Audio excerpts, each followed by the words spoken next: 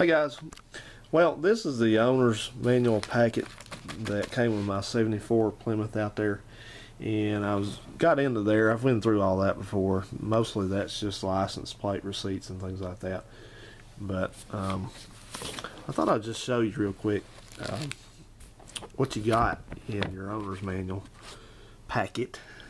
And back in 1974, of course, you have your owner's manual itself, Valiant Duster 1974 Plymouth operator's manual. Extra care and engineering, it makes a difference. Well, yeah, I guess. Of course, it's got just your basic things that you have in an owner's manual. Brake system warning light, headlights, work the turn signals, headlights, parking lights, operation of all the different things, shifting, got your oil capacities and that kind of thing. So just general information there, nothing really entertaining at all. There's the back of it. And then we would have this is your change of owner name or address, revised 8 of 73, as you'll see there. Pre-print legibly in boxes provided. Now, you younger folks of the cell phone generation, I call it, now this may traumatize you greatly and confuse you and possibly alarm you, but back in the day, to communicate with any kind of entity, like to send information or to receive information, you actually had to take a pencil. I may have one somewhere around in here, a pen, it actually writes, you use them to write letters and things like that, and print numbers and letters to make sentences. You've probably seen that done. But you used to actually have to sit somewhere in one place and look at this thing here, and actually, now I'm sorry if this scares you and you don't understand this, but I just have to say it like it was. You actually have to take that writing instrument and write with your hand the letters across, or numbers, or whatever these boxes ask for, like your initials, your last name. I don't know if anybody's ever had a last name that was this long, possibly so, but street address, city, state or province, zip code, and then you sign it right here. So, I know, like I said, I know it may shock you like nothing has ever shocked you before to think that you actually had to do this, but what I'm about to tell you is even more shocking. After you got done actually exerting the effort to write on this piece of paper and sign it, and once you managed to struggle through that, you actually had to mail it off. You had to actually go to a post office box, drop it in the post office box, and then walk away. And that's how you actually communicated with these people. You didn't have a cell phone, you couldn't send a text message, you couldn't send an email. It all came through the mail. Every bit, besides the television and the radio, every bit of communication that came and went from your house came via or left via the mailbox. I just had to say that. I know that's kind of, you may not understand that. It may make you want to run screaming through the streets to hear it, but that's what happened. That's how it was. Here's an important message from your Chrysler man in Detroit, and that's him right there. He looks like a crook, but that's him. Byron J. Nichols, Vice President, Office of Public Responsibility and Consumer Affairs.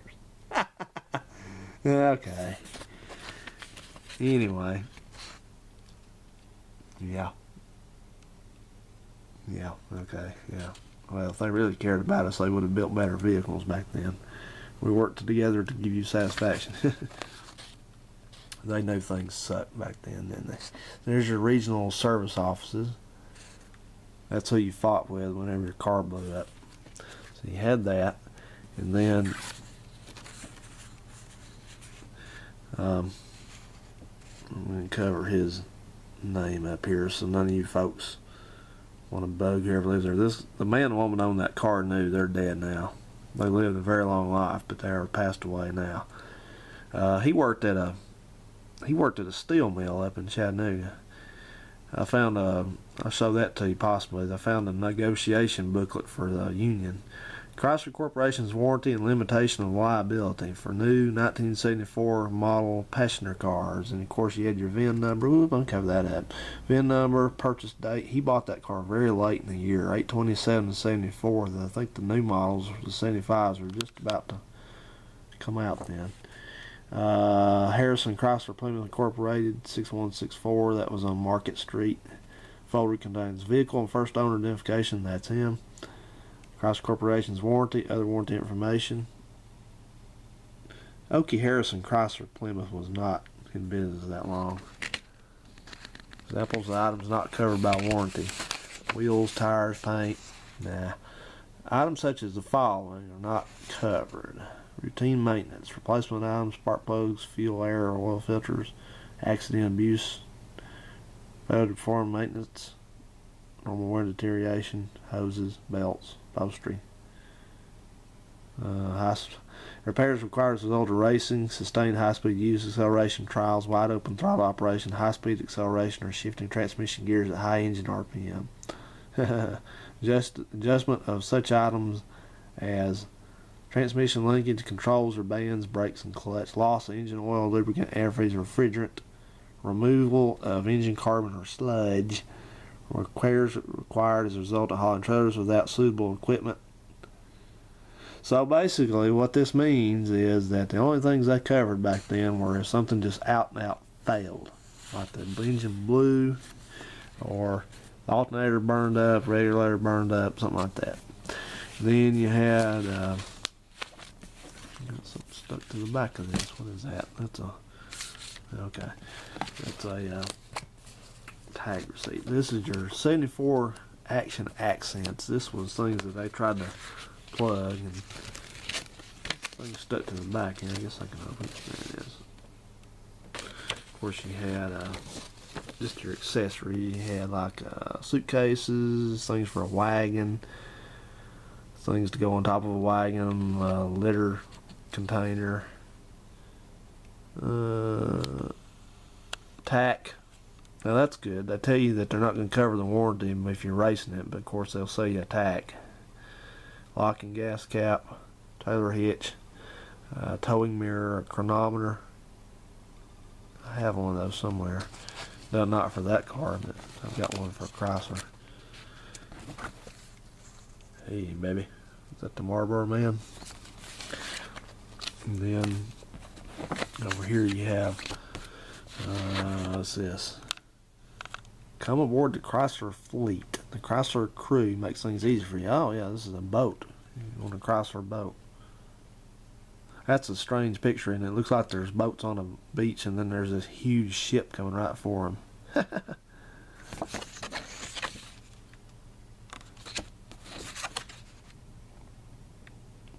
The new Chrysler fleet's here. Get in on the wonderful world of water fun with a new Chrysler boat, sailboat, outboard, or water skis. Choose from many different exciting new styles, sizes, and power ranges. Just fill in below. Please send me a picture on boats, sailboats, and what we just said. Chrysler Marine. That was a big deal. P.O. Box 2641, Marine Products, Detroit. Place a stamp there, which was probably about 5 cents back then. Yeah, see what I'm saying? You had to send off for everything back then. That was a big deal. Now, I tell you guys, I like ordering cheap things that kind of add to the just the enjoyment of whatever I own. So I sent off for a few things on eBay recently. I got this 1974 Chrysler Plymouth model specifications options for all our new models: Imperial, Chrysler, Fury, Satellite, Duster, Valiant, Barracuda, and the wagons. And I'm not going to cover all this. If there's some of this that some of you would like to see specifically, go back over it, I'll be glad to make another video about it, so just let me know. There's the Gold Duster.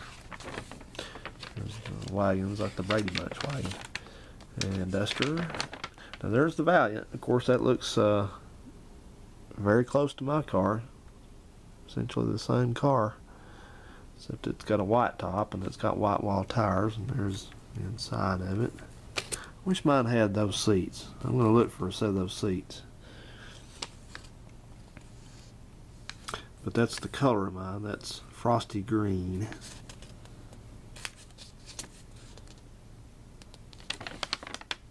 Cuda. Engine guide. All this stuff. Like I said, I'll be glad to go more in depth on these things for a specific one if somebody has that, wants to know. But like, I'll look, read you real quick here, talk about what was optional. Air conditioning on a Valiant, a 74, optional air conditioning, my car has that. Axle ratio, it has the standard. Sure grip, it does not have that. Power front disc brakes, it's optional, it has that. Four-wheel disc, you couldn't get those. Bright bumper guards, it does have those. Now these are all optional things here. Defogger, rear defogger, it does not have that. Tinted glass, it does have that. Hood release inside, it does have that. Light package, it has that. Left remote control mirror, it has that. AM radio, it has that. AM FM, it does not have that. Seat and interior trim, I'm not sure about that. I don't think so. Tough wheel, it does not have that. Special size tires, no. Steel belt radials, that was an optional back then. They came normally with bias ply. It does not have those. It did not. White wall tires, it did, according to the buyer's order. Torque flight automatic, it did. Trailer towing package light, it did not.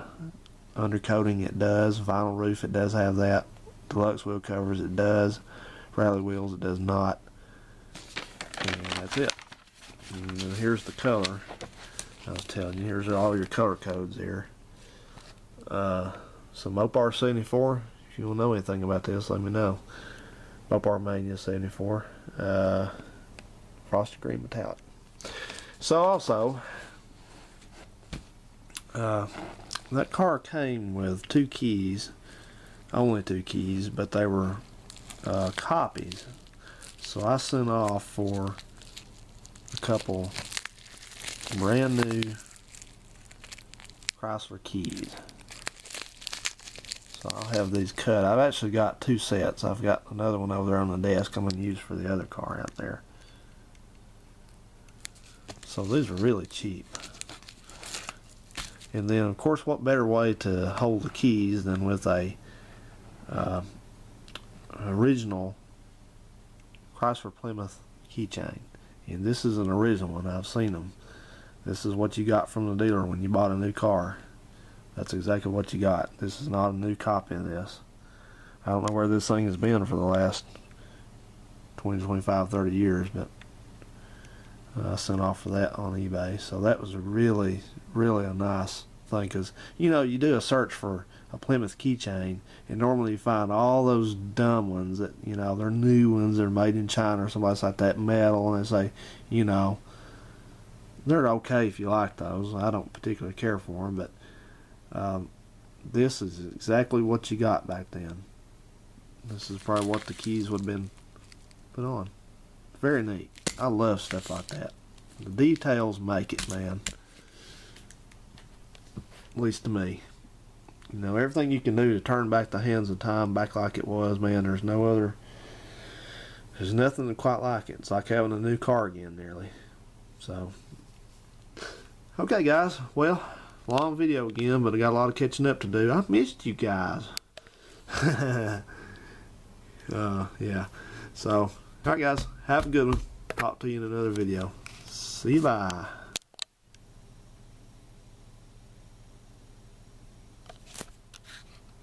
Let me try that again. See you, bye. Hit the wrong button.